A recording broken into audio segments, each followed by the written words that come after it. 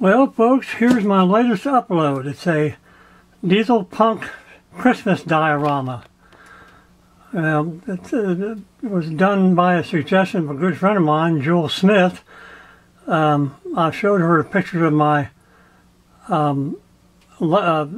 engine.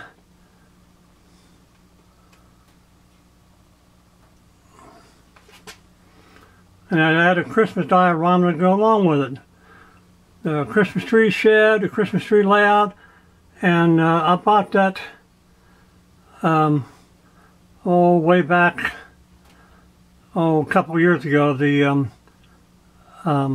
subway entrance, and detailed it a little bit.